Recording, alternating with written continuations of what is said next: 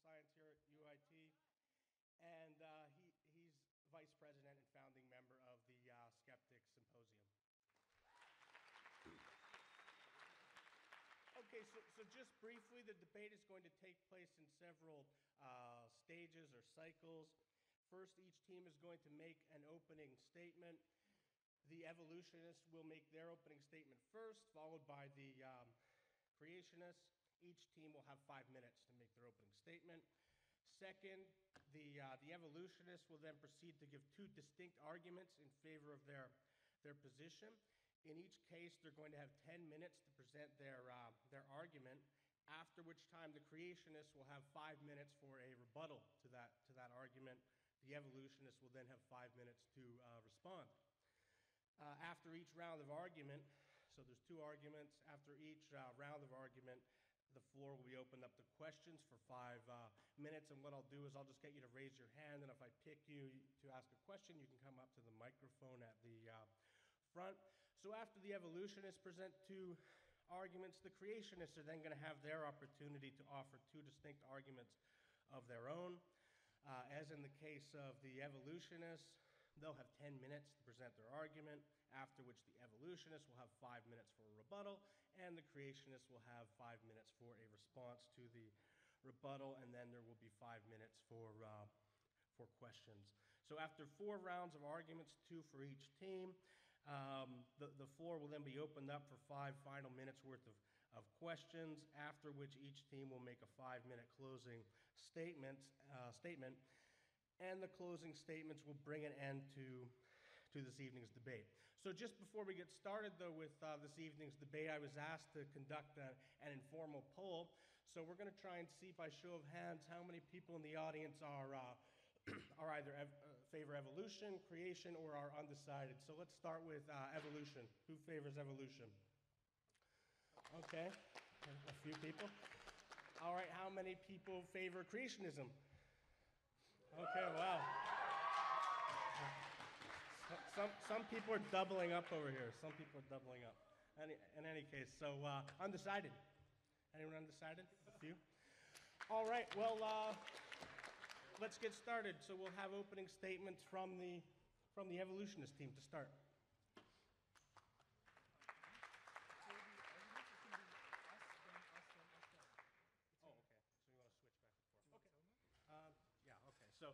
So Roman just mentioned to me, instead of 2 arguments in a row, we're going to alternate. So the evolutionist team will present an argument, then the creationist team, the evolutionist, and then the creationist. Otherwise, the format is the same. Hello? All right. So from our point of view, there are 2 types of people in this world: those who accept evolution and those who do not yet understand it. To say that this debate is a creation versus evolution debate is almost dishonest, as evolution only explains the origin of species once life has begun. So we must include abiogenesis, the origin of living matter from non-living matter. So it would be more correct to say that this debate is between the origin of life and modern species through natural means versus supernatural means. We, and the vast majority of scientists, through the examination of the natural world, have come to the conclusion that the universe we live in, along with all of its inhabitants, can have arose without the necessity for some grand creator. It is much more likely that life arose from non-living matter than from an immaterial mind of Yahweh as an afterthought. The theory of evolution is supported by virtually every field of science that exists, including geology, paleontology, biochemistry, and much more. When modern genetics came around, it sought to examine the claims of evolution only to support it heavily. If a tree was drawn up by genetic analysis and is superimposed onto a tree that would represent what Charles Darwin had proposed based off of behavioral and morphological analysis, they would be very similar. This is a hallmark of good science: verification, test and retest. Let me take a minute to explain what a scientific theory really is. A scientific theory is only conceived once you've acquired enough facts to create a trend. This trend is then analyzed, and the mechanism is then attempted to be explained with a theory. Most people are hung up on theory versus fact when they do not understand the difference. Theories are much more important than facts, because a fact in itself is just a truth and in itself is meaningless. A theory is much more useful as it provides the mechanism, and allows for predictions of future events. It is the fact that something will fall to the ground 100 times out of 100 times. A theory is then developed based off these facts, in this case, the theory of gravitation. All supernatural claims are not science, and most begin with a theory in an attempt to accumulate facts. This should sound familiar because creationism is such a claim. If asked why a creationist thinks the way they think, they'll say simply because they read it in the Bible. Once they have acquired their scientific theory, they will attempt to find facts that kind of sort of support their claim or stretch scientific truth while discounting unsupportive evidence. No supernatural claims can be tested and could therefore be anything, because anything is possible in a delusion. The supernatural belief in creationism is much like saying that gravity is not what attracts masses. It's those blue broccoli elastics that you see at grocery stores that are infinitely undetectable by any means ever. They are just as testable and just as likely to be true.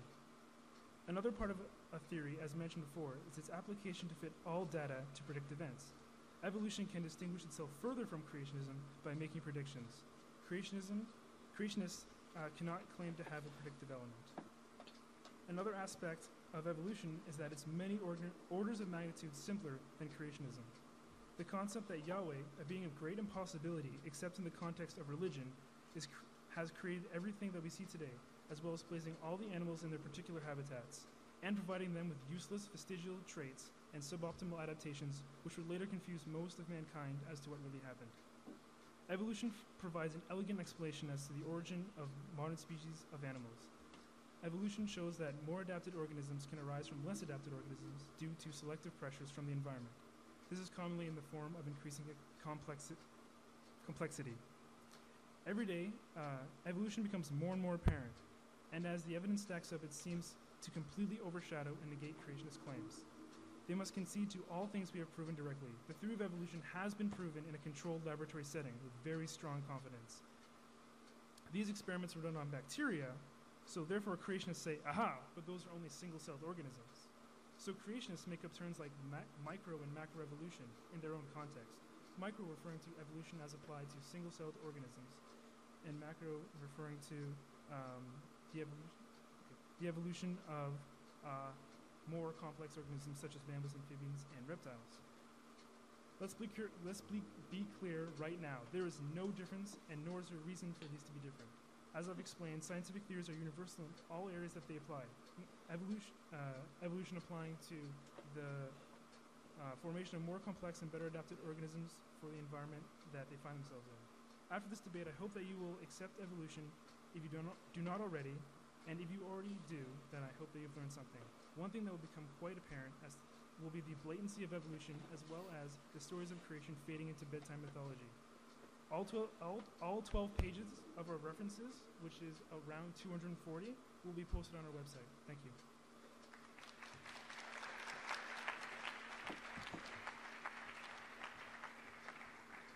So now we'll have an opening statement from our creationist. Good evening. I'd like to begin with a quote from the late evolutionary biologist Stephen Jay Gould.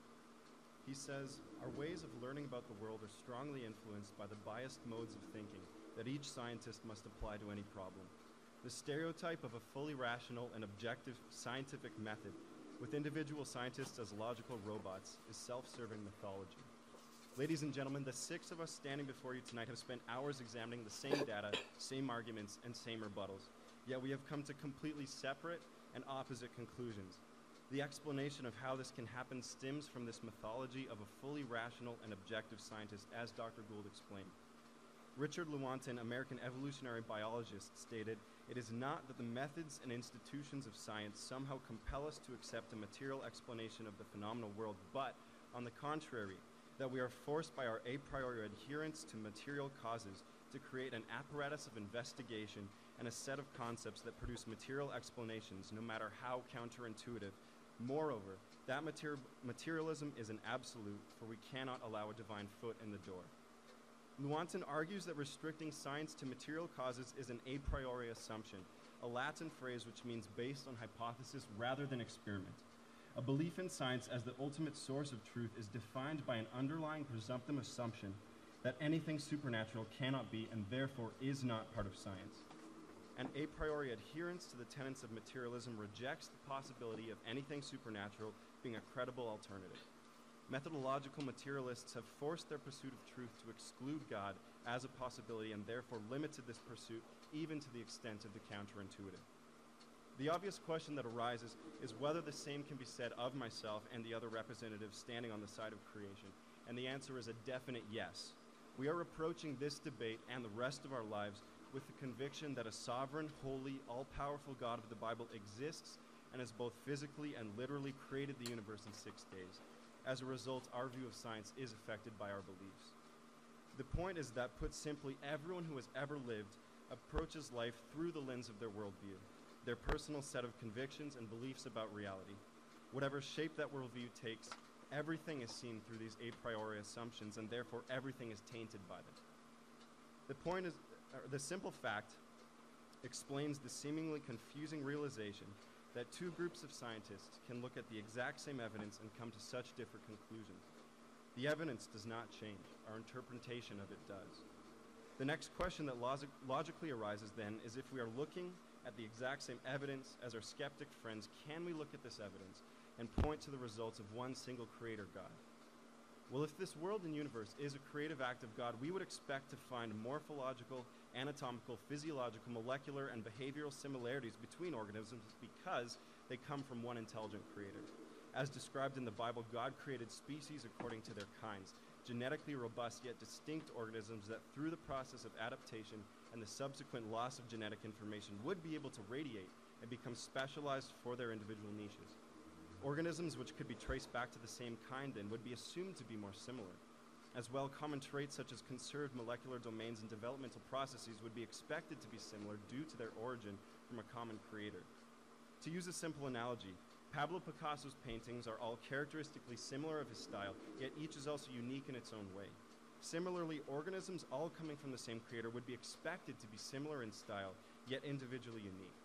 Therefore, instead of standing opposed to comparative molecular, phylogenetic, and taxonomic data that has been collected by evolutionary biology, we interpret the same data to support the above expectation, namely the existence of the creator God. Ladies and gentlemen, science is inherently limited to the material universe and has no way of explaining or defining anything outside of the natural realm.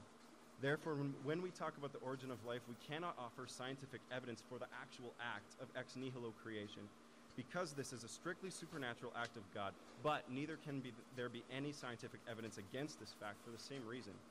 However, what we can do is show scientifically how this act would logically result in everything that we see today. A fully rational scientific method is impossible due to the unavoidable a priori assumptions of every scientist. As Ralph Waldo Emerson so aptly stated, people only see what they are prepared to see. Tonight, our goal has nothing to do with winners and losers. Our hope and prayer is that each one of you will take a step back and look critically at the evidence that is being presented on both sides. Thank you.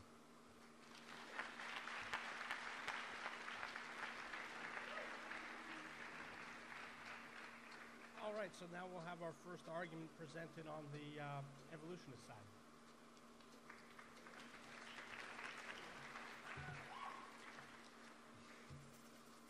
All right, so first I'd like to say I would love to prove God right. I'd love to prove it true, but I can't. And I'm going to give you evidence. I'm here to convince you that abiogenesis is the only real way to view the creation of the first organism. It's scientific and rational, supported by evidence, and we've viewed all parts of it in the lab. I'd like to say that first that we have far too rigid standards of what's life and what's not life. We have on one side rocks, crystals, things of that nature, and on the other side we have cats and dogs and people. But in between you have things like viruses, where they aren't totally considered life. And you can see that by the split of scientists who think they are and who think they are. I think it's important not to focus right now on the evidence for abiogenesis, but more the process. I do have at least 3 peer-reviewed studies for each point I'm bringing up tonight. I can give it to you later if you'd like, but it's more important right now to give you the idea that it's totally possible and probable that life was created by totally scientific means, totally natural means. We haven't haven't done a complete transformation from non-life to life in the lab yet, but we have done each step individually. So we could do it in theory if we had it set up right. We found from studies showing that we have the conditions of Earth and whatnot in early life that it's almost inevitable for it to be true. The problem is we have a few theories, a few discrepancies in the very specifics of how abiogenesis works, like where it happened and whatnot. But all of the theories are very much the same. It's not a matter of picking which one is perfectly, which one works. We have plenty that work. It's the one that actually happened is the problem. And there are often some misconceptions. Early life would not have been nearly as complex as the simplest life today. It would have been much simpler, and it would have caused more life coming from that would have taken over the old life. It would have been taking up the same niche and would have taken over it.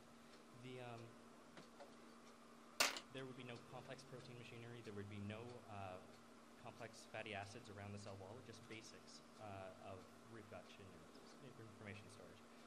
Also, what I'm talking about does not affect evolution at all.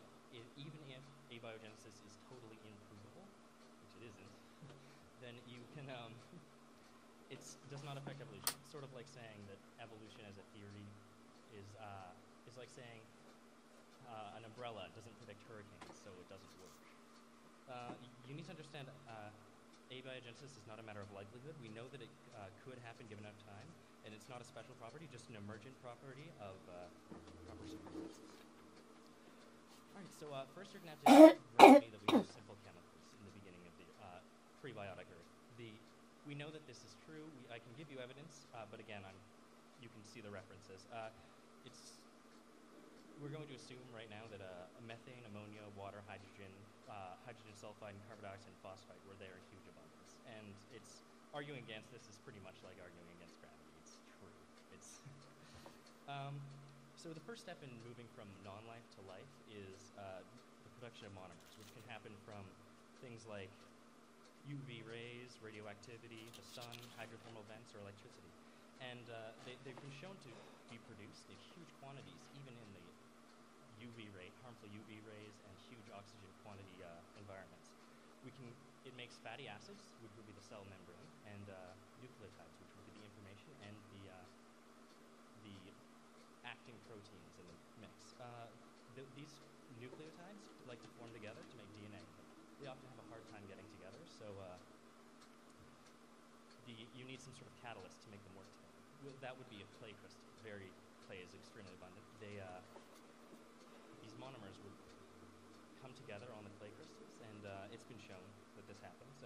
And you come up with complex polymers once they get close enough together. Every now and then you get a special kind of polymer. It's called a ribozyme. It actually works as the blueprints and the builder for it. It's a molecule that reproduces itself, catalyzes its own reaction. It's extremely interesting. Modern nucleotides are too stable to work, so it wouldn't be something like DNA or RNA, but it would be more like RNA, a single strand of information, or I suppose random structure of nucleotides.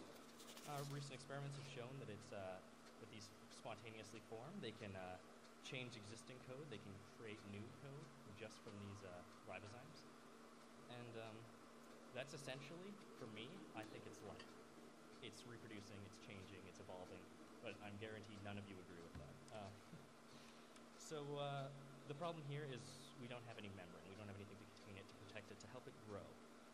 But we can see that even in these harsh conditions, boiling temperatures, ridiculous amounts of pH level in either direction, they form basic lipids that formed in hydrothermal vents can form very nice membranes that can collect nucleic acids.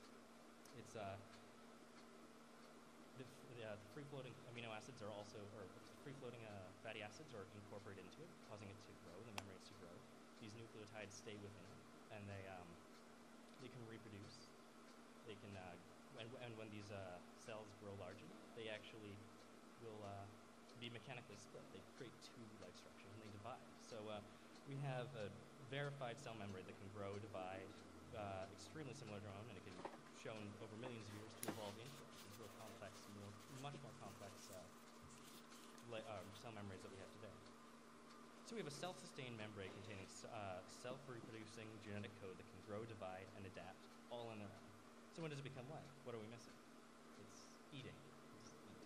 So this is where it gets really cool. Lipid membranes with more genetic information, you could see that's an adaptation at that point, will actually increase the pressure of the membrane, and it will incorporate any other cells it interacts with. It'll form into one, make a much larger, better cell that's essentially eaten. Membranes that contain polymers that reproduce faster and are more efficient, more accurate, will divide faster and eventually dominate the population. Early genomes were completely random and therefore contained no information. It was a symptom of their very structure that allowed them to replicate, grow, divide, and change. And then evolution happens. That's all. Very basic systems that have been proven to form in basic early Earth that can eat, grow, contain genetic information, replicate, evolve through simple thermodynamic, mechanical, and electrical forces. No magic, no Yahweh, no incredible probability, no lightning striking a mud puddle, just simple proven chemistry. Thank you for listening.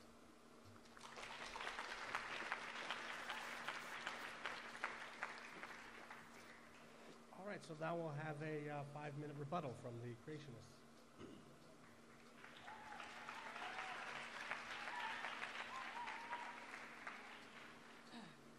All right, thank you, Mackie. So, what is abiogenesis? We've just heard from the skeptics that that it is a process from which life arose naturally. And like we noted at the beginning, that the origin of life is not encompassed within the theory of evolution, so I won't repeat that, which is fine. But I have a couple questions about this natural process. Where and how did the complex genetic instruction set programmed into DNA come into existence? In fields of molecular science, cell biology, cybernetics, there is an understanding that nucleotides come together and form a strand of RNA, or pre-RNA, but there must be genetic instruction encoded into those nucleotides like ink on paper.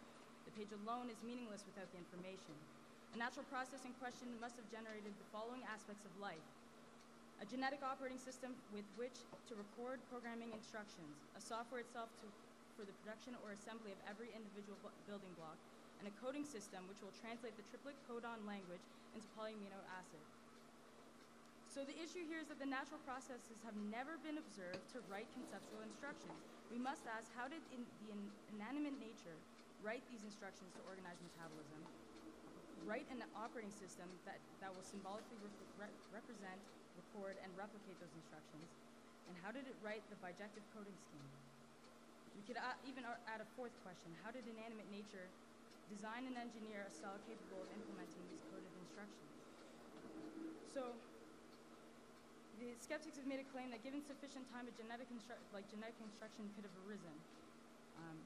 A large amount of time does not provide an explanatory mechanism for spontaneously generated genetic information. What is needed is a plausible mechanism for natural process generation of functional algorithms. We need empirical evidence of prescriptive genetic information arising spontaneously without artificial investigator selection, for example, Celix. Also note that polymers also have the tendency to break down thermodynamically over time. Also the claim that genetic information arose because of necessity, meaning like there is some type of natural mechanism that we're overlooking that we're going to get to at some point. The evolutionary instinct is that there must be some natural mechanism that we're overlooking which will explain the origin of genetic instruction. The claim that the genetic instruction arose because of necessity is incorrect. Natural mechanisms are all highly self-ordering. Massive amounts of data can be compressed in very simple algorithms in the laws of physics and chemistry, for example, F is equal to ma. However, no natural mechanism reducible to law can explain the high information content of genomes. This is a mathematical truism, not a matter to be overturned by future empirical data. The claim that the genetic information could have possibly come from chance, even if the primary structures mysteriously emerged at the same time, even if a random long sequence of DNA emerged and had the same sequences of genetic information, a cell is not a bag of enzymes. Without the machinery and protein workers, the message cannot be received and understood. And without the genetic instruction, the machinery cannot be assembled. And so Matthew was talking about the RNA world. The one thing that the RNA world conveniently bypasses is the translative coding issues. Retroviruses may have allowed RNA to become DNA at some point, and the DNA could take over as a more stable genetic instruction set, but retroviruses depend on reverse transcriptase, and this complex protein enzyme, like Mackie said, is not available in the RNA world.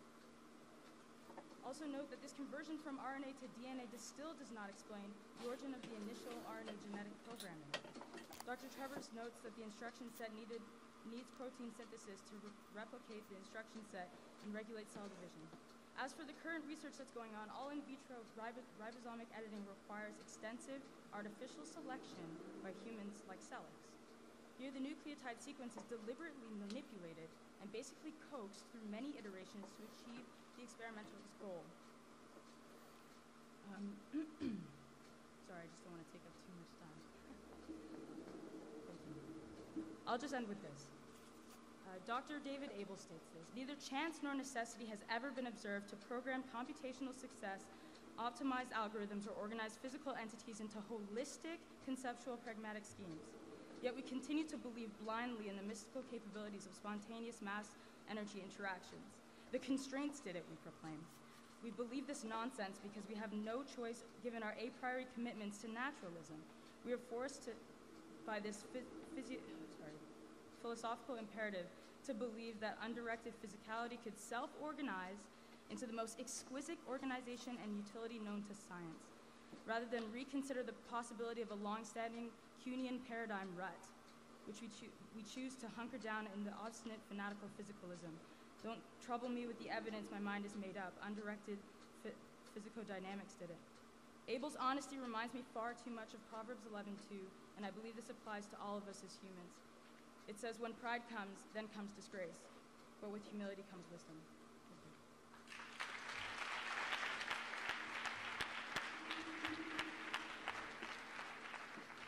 All right, so now we'll have a 5-minute response from the evolutionists.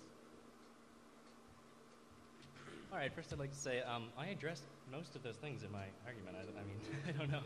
It's like it was a script or something. Anyway, it was a priori, for one, the fact that you assume that just because it's now means it was always. I explained how these genetic codes can come from just natural thermodynamic processes. I mean, I don't know how I could make it any clearer. It was it was explained. Thermodynamics. The initial genome is random, and then things that do better are selected, and it gives you the illusion of design when really it's just a combination of random chemicals that are not pulling their code or their instructions from any sort of creator. They're just their structure. It's like a water pipe. The water pipe is shaped like an L. The water's going to go around the L. It has nothing to do with intelligence. We have chemical evolution from the basic nucleotides to the RNA and things beyond. And not necessarily RNA. You often have in the prebiotic world, you can often have things that use different nucleotides we don't even see today because they were less common and it was evolved out. There's no necessity for genetic information. It's just an emergent property, something that happened because it could. It's like a rock being eroded. It's just happening because it can. It's not like there's any need for life. There's no need for any intelligence. It's just something that happened. I don't see any reason to superimpose meaning on this. You're equivocating information, for one. It's not information, it's just the structure. It's like saying this scene right here is information. If I take a picture, it's information, but it's not information. It's just the scene, it's just the structure of what is here. It's not information, I'm sorry, I can't say that enough. We have great examples. We've observed this happening many, many times. I have 240 studies at least, and those are just the ones I found. We have enzymes that can be flawlessly incorporated into the RNA world. You can build these ribozymes that I was talking about. You can build secondary structures like enzymes, and those can help with encoding. They can build proteins. It's you can see. I cut this right out of my. I shouldn't have. There's a really small level enzyme incorporation that you can have right after the ribosome, and it explains the transition from RNA to DNA. You can see that the DNA was built as a secondary structure initially as a more hard-coded version. It eventually, took over. It's transitions just because of the evolution. And we have what was that quote? We've never had randomness come up with anything smart or improve algorithms. We've come up with walking robots based on just random natural selection. It was simulated in a computer. We have great things we could never even come up with, and it's right there. We have tons of programs. I'm flabbergasted. All of the things that were said there were wrong. It was undeniably false, and it was either ignorance or lying. I'm sorry.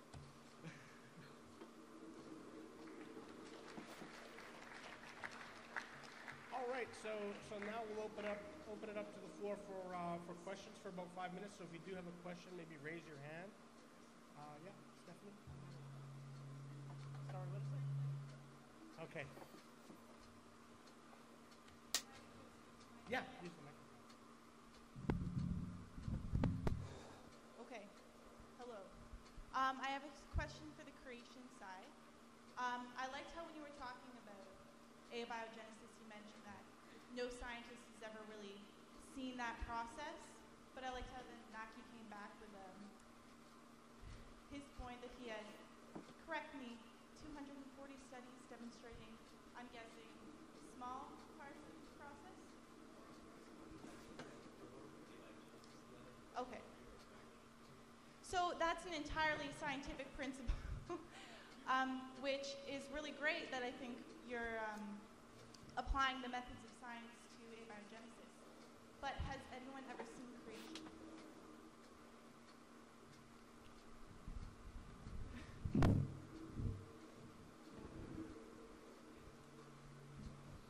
So when you are saying has anyone seen creation, we're talking about the actual physical act of ex nihilo creation.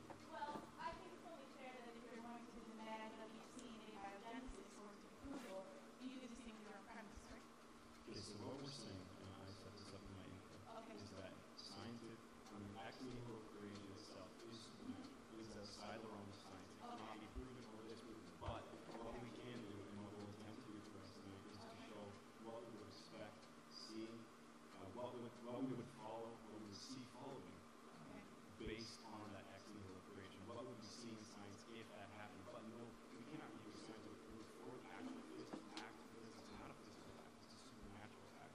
We will just give you evidence for the following, what came after that. Why is it scientifically logical to believe? So, correct me if I'm crazy. So, you both have texts which say that a certain premise is correct, right? So you're just saying if what happens afterwards is logical and follows, then that proves the original text correct. I'm saying that a supernatural event cannot be proven or disproven by science. So that actual event is outside the realm of science, but we can show you what would logically follow from that. Okay, fair enough. All right, do we have another question out there maybe for the evolutionists?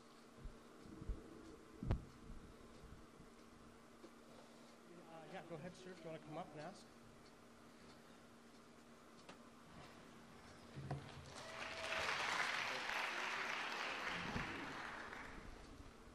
Folks, I appreciate all what you're doing here.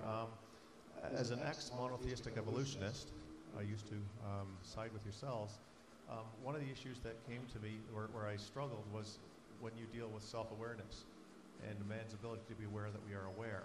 And how can one evolve into that? And how can one evolve into the knowledge of right or wrong? We can watch animals be born and put off to the side by the mother burying the child, or bearing the kitten or whatever to die because they don't understand right or wrong and there's no repercussion. And I'm not sure how I could fit that in.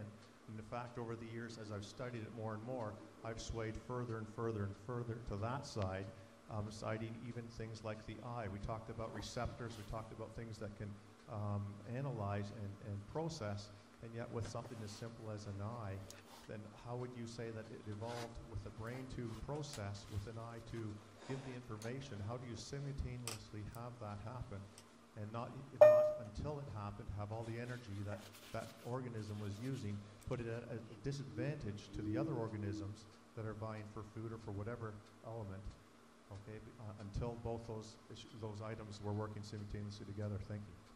Well, I figure I'll take the consciousness one because I know quite a bit about it. But Keegan, do you want to take the I one? Or? All right, okay.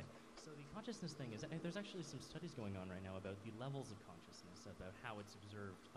We can see in rats, they can identify a reflection of themselves. That's a stage 2 consciousness. It's where you can see, you can observe yourself. We have what we call stage 6 consciousness. It's a matter of us being able to see ourselves, or see somebody else, seeing us, see them. You know, it goes back and forth like that. It's the idea that we can observe something else. The idea of self-awareness is simply us observing ourselves and knowing we're there. It's observed. The several stages are observed in different animals that you might consider more intelligent. Sorry, it wasn't really topical to the abiogenesis, though. Well, we have to be kind of quick. We only have about a minute. Yeah. Okay. Sorry, Keegan, you want to take it? Yeah, I'm just going to say that I will cover on the evolution portion of our argument. I will answer the second question though. So we can move on. Okay, so the second part of the question will be addressed later on. For now, we're going to move on to our first argument from the creationist side.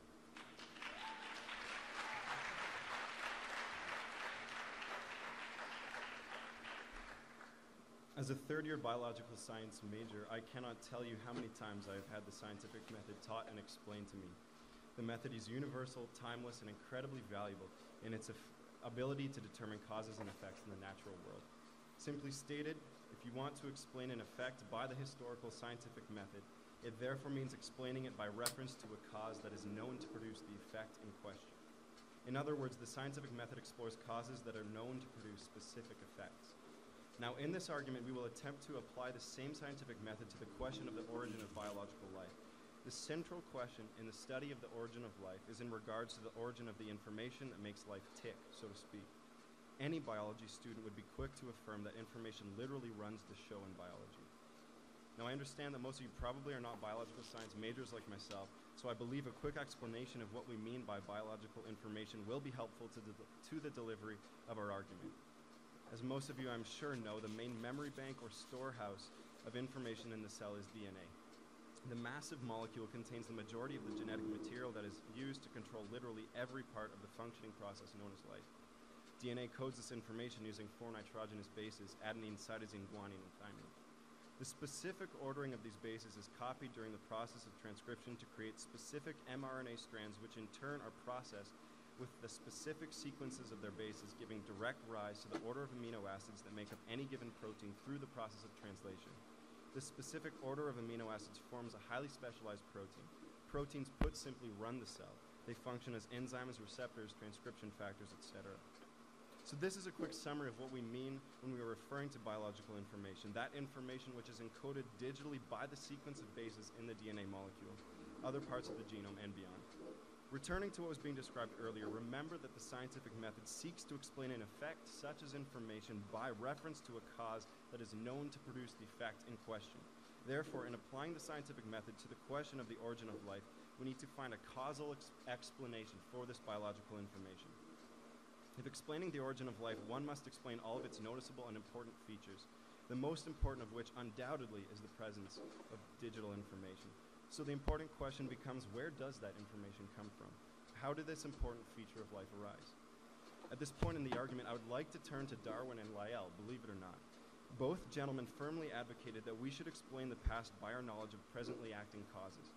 Now remember, we are looking for a causal explanation for biological information, so using Darwin and Lyell's logic, our question becomes, what is the presently acting cause of digital code and information? Well, we all know the obvious answer to that question. By repeated and uniform experience, which, it is important to note, is the basis for all scientific reasoning about the past. We know that information always comes from an intelligent source. We know from experience that whenever we want to confer new functionality to something, for example, a computer, we must give it code. Therefore, using Darwin's logic, we can clearly see that if we want to explain the past by our knowledge of presently acting causes, we come to the conclusion that information always comes from an intelligent source. Therefore, it follows by deductive reasoning that the information necessary to build the first life must have come from an intelligent source, namely from our point of view, the Creator God. Now, at this point, it's important to dig a little deeper into the concept of information. We must understand that biological information is found not in the physical makeup of DNA, but specifically in the precise order of the base pairs found in the DNA molecule and the subsequent order of bases in mRNA and amino acids in proteins.